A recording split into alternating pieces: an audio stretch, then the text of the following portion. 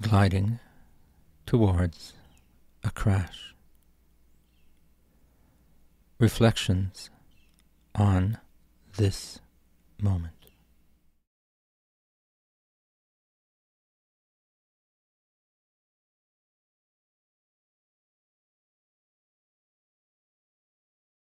I'm about to read to you my A Calm Presence posting called Gliding.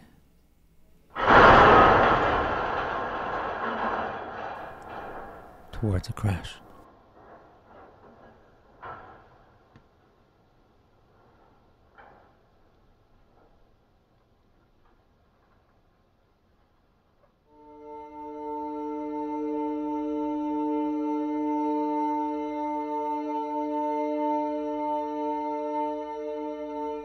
Friends and colleagues often ask me why I focus my energies on anticipating, observing, and experiencing social disruption and collapse.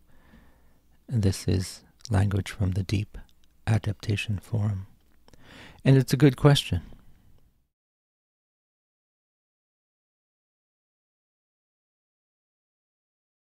Instead of societal collapse, Arno, author of The Environmentalist Dilemma, Promise and Peril in an Age of Climate Crisis, and also an upcoming guest in Conscient Podcast episode 206. Arno suggested to me in a September 14th, 2024 email that I consider focusing on a thriving society lens so that we're running towards something beautiful rather than fleeing something terrible. A good point, Arno.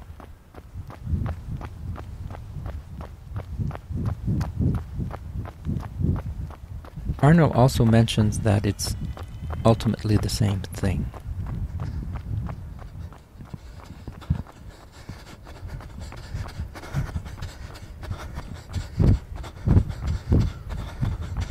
And I think he means that societal collapse and societal revitalisation follow essentially the same path. But I would agree that running towards something positive is more interesting and useful than the negative.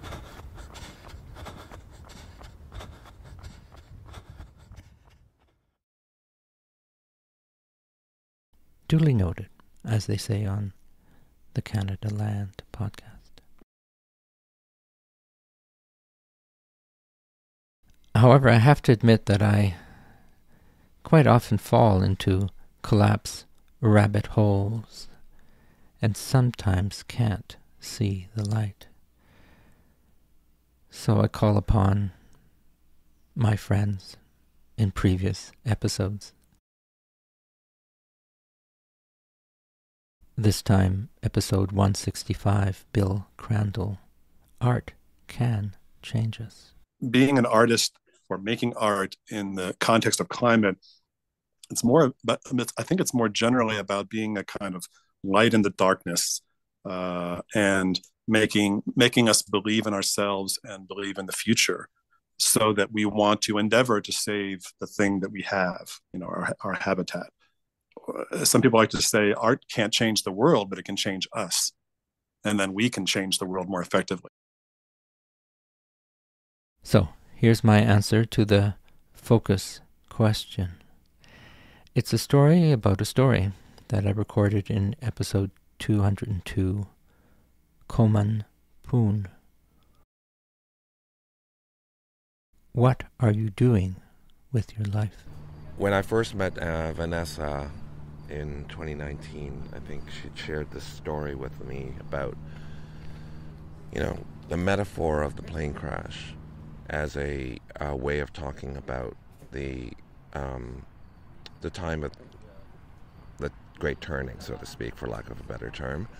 And this idea is that there is no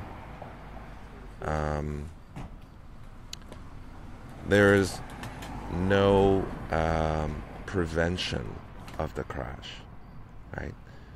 If you and I and, every living thing that is on so-called the plane is on Pachamama, Mother Earth, with us, we're going through a crash.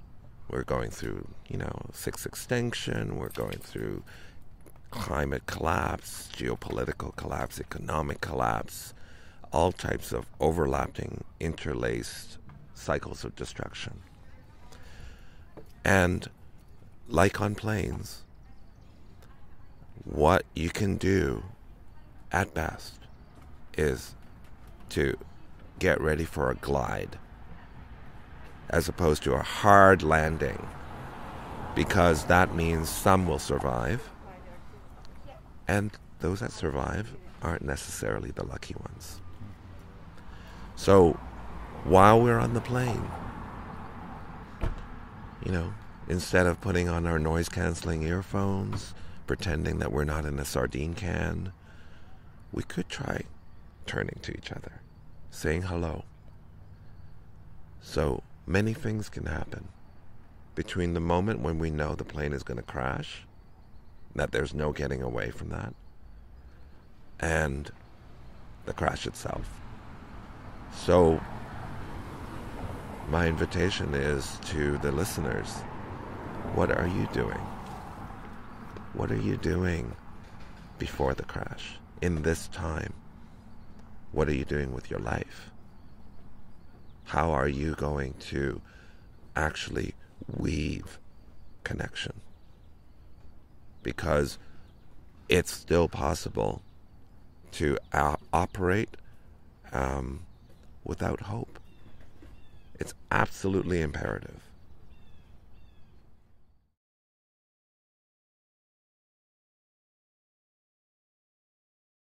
Now, saying hello is what I try to do with every A Calm Presence posting, and also the Conscient podcast, Balado Conscient, saying hello in Coleman's way.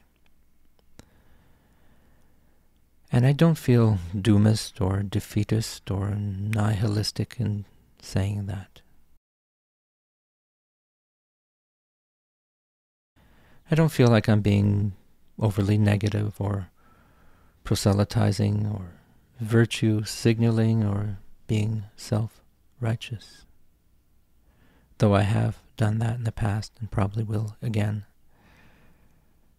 I did an episode about that. Episode 111, Traps. What are the traps in your life?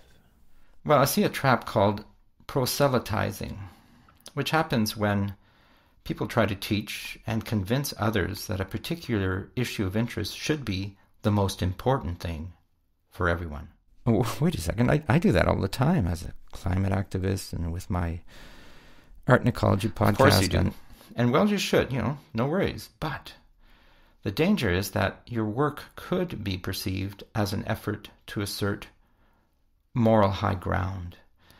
And while this trap may be driven by a genuine passion for an issue, and you certainly are passionate about your work, it has the potential to impose onto others in a way that does not respect their own unlearning journey, and often actually has the opposite effect, pushing people away rather than inviting them in.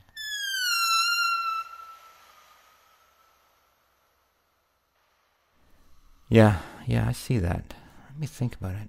Sure, and when this trap occurs, it can be useful to ask, for example, why do I need to teach or convince or inspire others about my learning experience? Where is this perceived need stemming from? And if you really feel you need to bring something to the attention of others, maybe you can ask yourself, what is the most pedagogically responsible and effective way to do so that your message can land?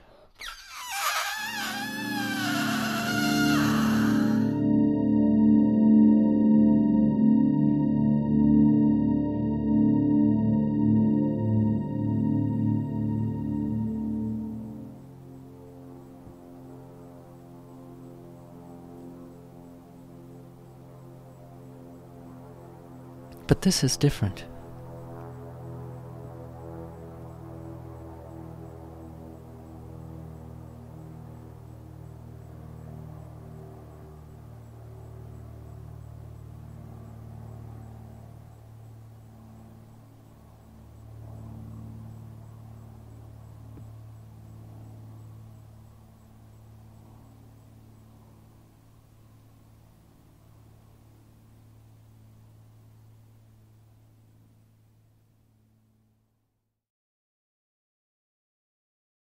It feels good to accept reality. Not good, because it's actually awful, very painful, as we feel the disappearance of life unfold around us. But for me, it's better to accept reality than to live in denial. Better to undergo a lens shift and therefore see and feel things as they really are. It's better to be ready to die at any moment, knowing that the truth of that moment was our final breath. Now, none of this is new, of course. Buddhism and similar spiritual practices have been teaching us this for forever.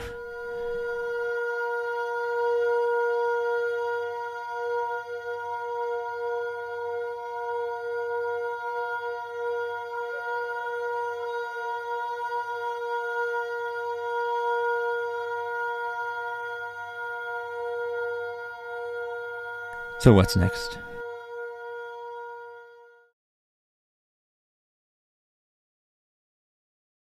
I try to keep this excerpt from Robert Jaynes's Museums and Social Collapse, the Museum as Lifeboat, in mind. Hopeless need not mean helpless. On the contrary, hopelessness is the springboard to helpfulness, supportive, effective, and useful.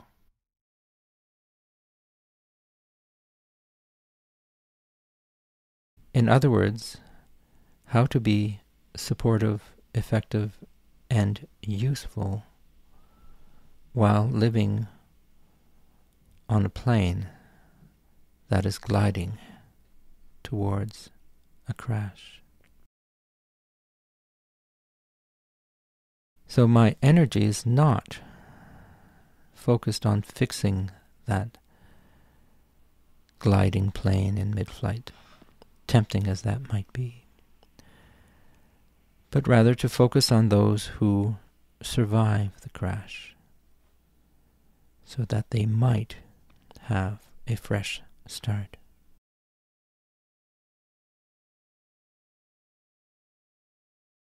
And for those that follow the Conscient podcast,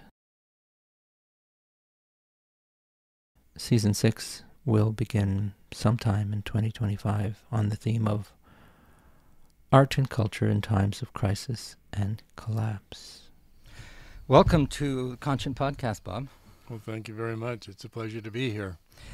Now, this is the beginning of Season 6, so I'm quite excited, and it's also early days. Today is Monday, September 16th, 2024, and we're at your farm, and we've just been walking around with your son, not your farm, but your son's farm, or both of you. It's a partnership. Good.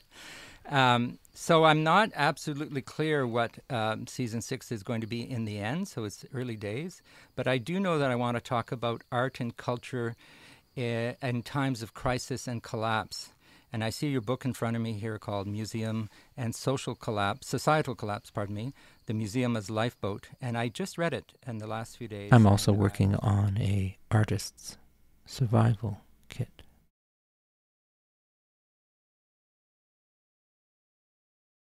I sometimes think it should be called Artist's Thriving Kit. But I'm not there yet. Thanks for listening.